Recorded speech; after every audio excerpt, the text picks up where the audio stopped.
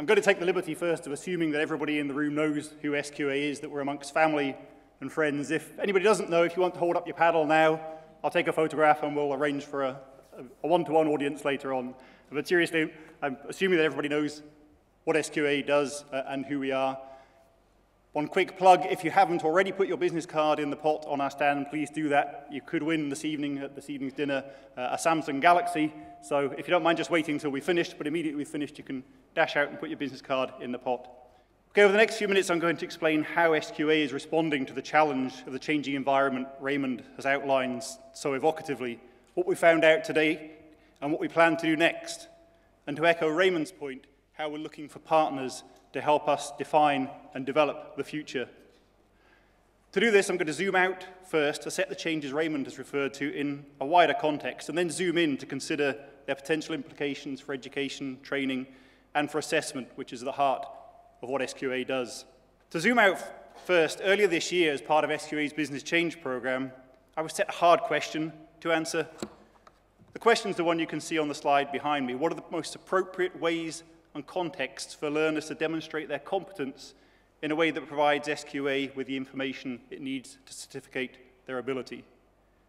You may think that doesn't seem like a very hard question. After all, surely that's what SQA does. The hard part came with the why we were asking this question. And as Peter reminded us this morning, often the why question is the most difficult and the most powerful.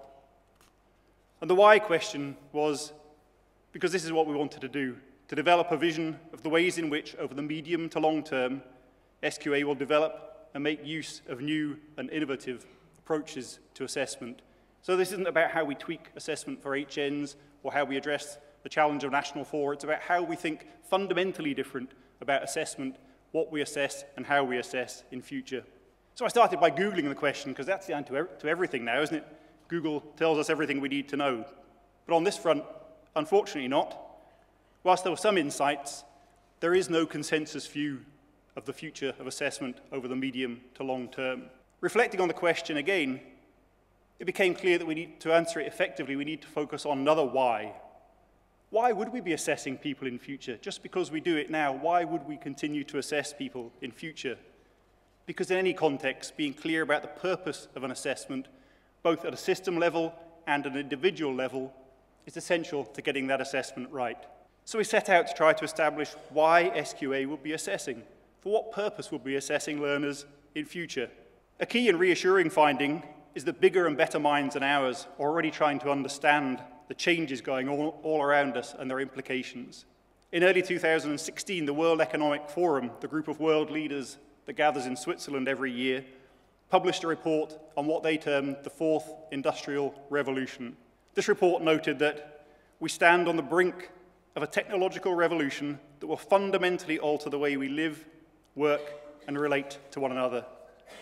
In its scale, scope, and complexity, the transformation will be unlike anything humankind has experienced before. It's characterized by a fusion of technologies that is blurring the lines between the physical, digital, and biological spheres. Pretty stirring stuff, and whether you find that exciting or a bit scary probably depends on your perspective. The World Economic Forum went on to note that new technologies are giving existing industries new ways of meeting customer needs. They're also allowing entirely new companies to challenge incumbents on the quality, price, or speed at which value is delivered.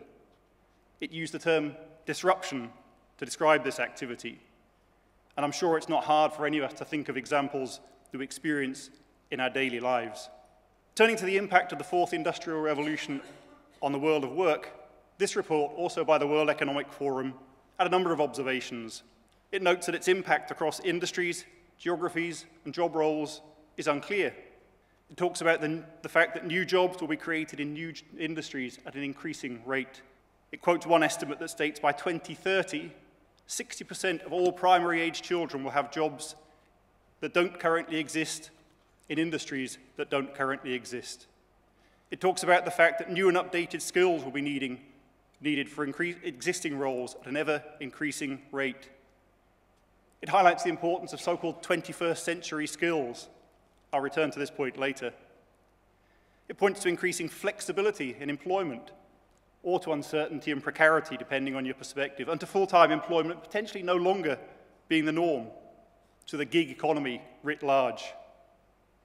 And finally, it highlights the critical importance of talent, suggesting that talent will replace capital as the most important factor of production, and to new ways of identifying talent, the use of social media, digital badges, and other sources that Raymond referred to earlier.